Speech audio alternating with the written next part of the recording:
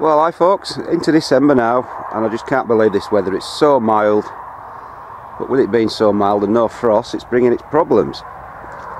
Not necessarily problems, but this is my early purple sprouting broccoli, which should be ready in about February, March time. And as you can see, it's starting to come now in December, because it's been so mild, it's just kept growing, and it's not gone dormant over winter, because we've not had a winter yet, or anything like a winter. So that's a bit of a problem, because if it does get really cold and get any hard frost, then that'll get destroyed, and it's probably going to be over by Christmas anyway at this rate. So it's getting a bit silly, this warm weather. What else have we got? Weeds. Weeds should have stopped growing ages ago in the cold, but you know, these are these annual weeds that are just beaten off by frosts and should die, but like I said, because we've had no frost, they're just growing like they would do in summer. So another bit of a problem. I'm going to have to start hoeing in the middle of December at this rate.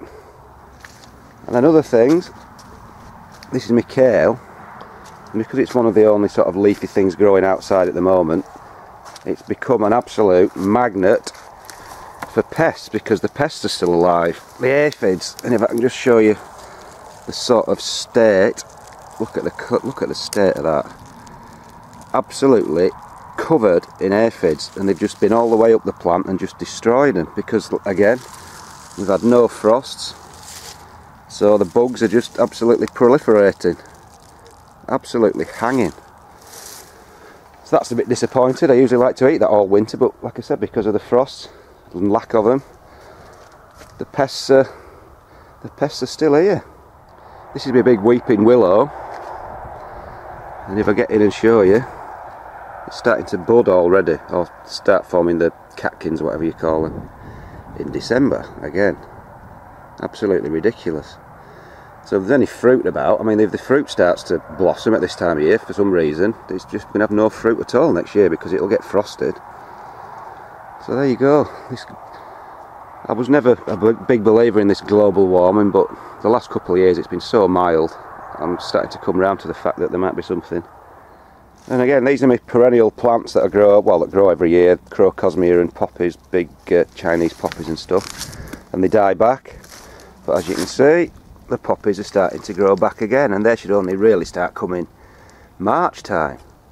So they're growing back already, the new shoots, the young shoots for next year. Now I think they are quite cold resistant, but they're not, if we get a really harsh winter, they're not that tolerant. So another one that's come up, thinking it's springtime in December, but this has got to be the strangest one. Look, lettuces outside, rows of lettuces still growing in December.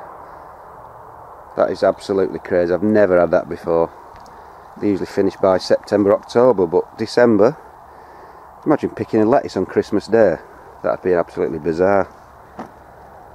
So yet another strange phenomenon. Even some of these saplings we planted in our field still got leaves on. Just a few, some of them.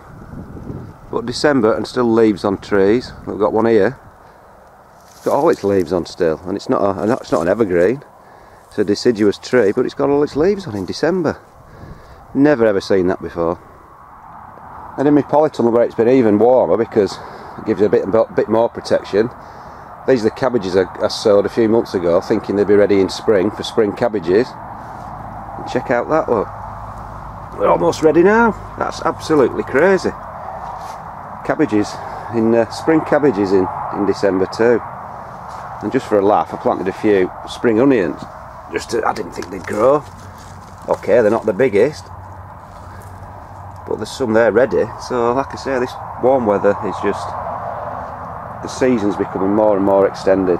If we could guarantee it, you could change your plans and you could probably grow things nearly 365 days a year if you had a polytunnel. But because it'll probably all change next year, and there's no pattern to it, you don't know, but you're just got to make the most of these little freakish episodes. Look at that, cabbages, that's ridiculous.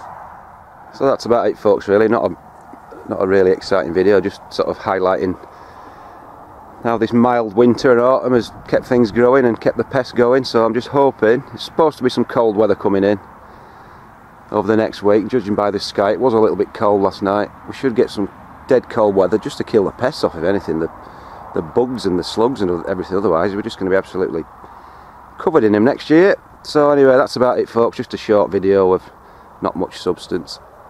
That's about it, folks. See you later.